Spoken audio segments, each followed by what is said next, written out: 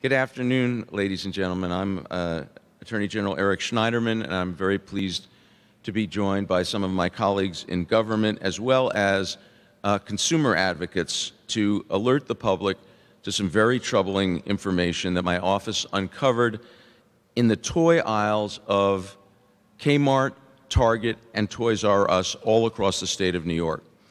Our investigators purchased toys from these retailers that were found to contain toxic levels of lead. These are children's toys.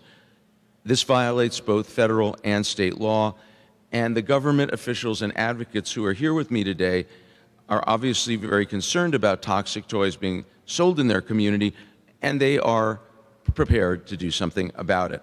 I am joined by Mayor Lovely Warren, and I'm grateful for the mayor for hosting us here at Rochester's beautiful City Hall.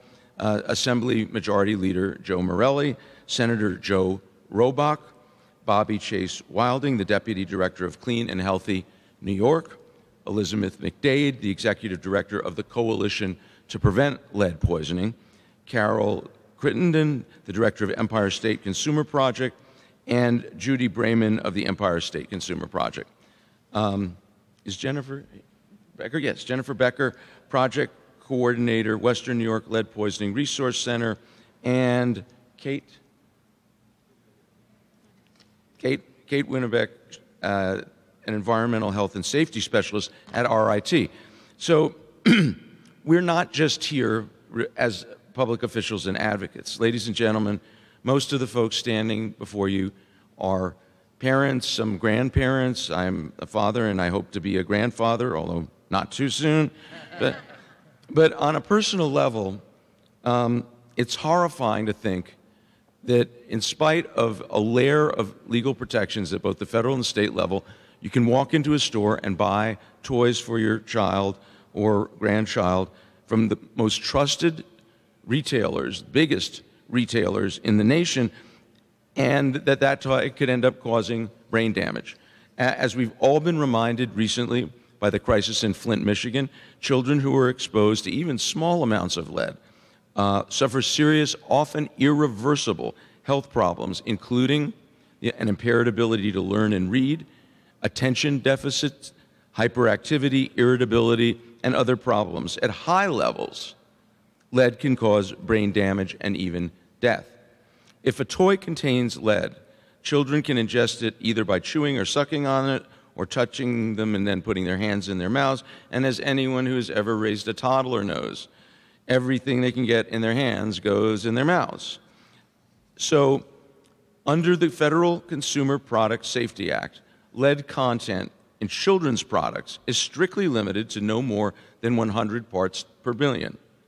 The manufacturer or distributor of any product intended for use by a child under 12 is required to test that product at a government-accredited laboratory to make sure the product doesn't exceed those standards. And then the manufacturer or distributor must certify with a children's product certificate that the product meets these safety standards. Retailers are only supposed to sell products that have been certified. So my office sent a letter to these retailers that we investigated and others last November, actually November of 2014, so quite some time ago, reminding them of these legal obligations. Unfortunately, our follow-up investigation found that the consumer safety net had broken down. We tested toys purchased at Target, K-Mart, and Toys R Us stores in Buffalo, Syracuse, Long Island, and New York City, and found that some contained lead levels 10 times the legal limit. We found the same toys on store shelves right here in Rochester. Crazy Art brand children's jewelry making kits supplied by LaRose Industries were found to contain lead at levels of 120 to 980 parts per million. Clear violation of federal law and state law, which prohibits the sale, import, or manufacture of children's products that pose an unreasonable risk of injury, as these toys clearly do. So our response to these violations is guided by the principle of safety first. We have called on these retailers and written to them and to other retailers, such as Walmart and Amazon, which are known to sell the same products, called on them to stop selling them immediately and confirm that they have the proper certification for any other toys they're selling, and to issue recall orders. We want to minimize any further exposure of New York's children to these products. We have also called on the Federal Consumer Product Safety Commission to issue a mandatory national recall of these products, and I'm very pleased to announce that today the CPSC announced that they are conducting a thorough investigation into these matters. But we also have to figure out how the safety net broke down. That's why my office is continuing to investigate this matter. Ultimately, our goal is to fix the problem at its source, whether it's an importer or a manufacturer. Too often, dangerous products are addressed by a one-off recall, and authorities never find out what was the system breakdown that allowed this product to get through and get on the shelves, and then other dangerous products can slip through the same breakdown. In my office, our goal is, we often say, catching bad guys is good, but changing systems so there are no more bad guys to catch is better, and that is what we're seeking to do in this case. Our message to the industry is clear. Don't put children at risk. Take responsibility for this problem and improve your systems to keep toxic toys away from children. We will work with you on it, but we are going to vigorously pursue anyone who violates these very, very important laws. And with that, I'm pleased to introduce the great mayor of the city of Rochester, lovely Warren. Thank you. Thank you. We have a great watchdog in our Attorney General. I don't care if you're talking about predatory lending, if you're talking about lead in housing, or just things that are happening in the credit industry. Attorney General Schneiderman has been a watchdog for this community and a watchdog for New York State. I am excited and happy that his team has taken up this issue. We all know that lead poisoning in children does irreversible damage. We have been very proactive here in Rochester when it comes down to lead poisoning, talking about testing of our water or even the homes that our children live in. And I'm glad to see Elizabeth McDade here, who has represented this community so well when it comes down to advocating and making sure that we're doing everything possible here to prevent lead poisoning in our children. I want to also thank our legislators that are here as well, because they have the laws on the books. Unfortunately, you have a situation where the laws that were enacted by our state legislators was not followed.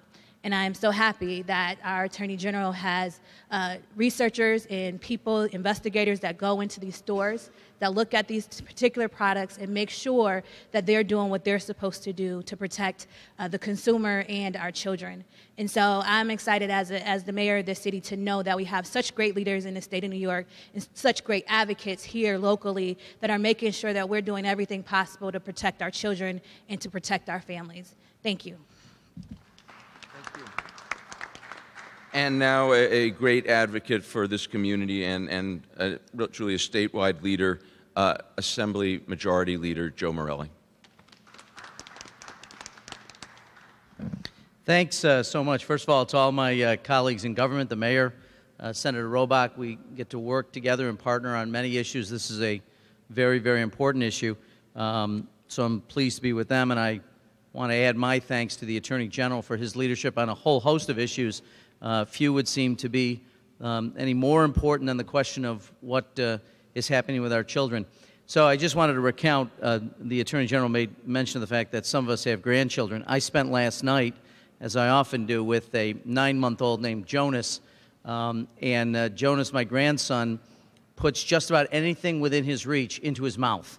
Papa's glasses, a pen, whatever it is, that's how he explores his world, like most 9-month-olds. And that's why this is so important, is we as parents, grandparents, as society, expect that when we're purchasing toys, things that our children are engaged with on a daily basis, that they're going to be safe. That's why we have these levels in the first place.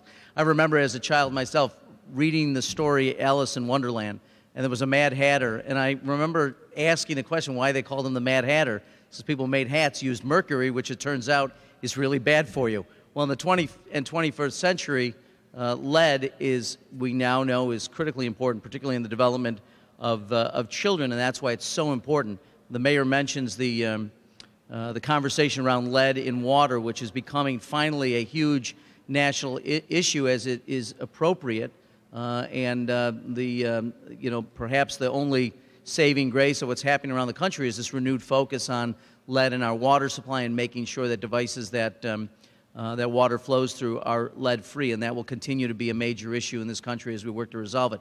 But as importantly are the kinds of things that our children and families are exposed to. And when we establish laws, when we establish rules about those levels, we expect them to be maintained. So I again want to congratulate and thank the Attorney General for his leadership, both in terms of alerting the Federal Consumer Protection agencies to look at this, but also continue to drive awareness. And I would be remiss if I didn't thank all the people behind me here who have done so much. I mean, Rochester has really been the leader in addressing lead paint, and the Lead Coalition here for years has worked to address this problem, to highlight it, and to do everything we can to remediate it.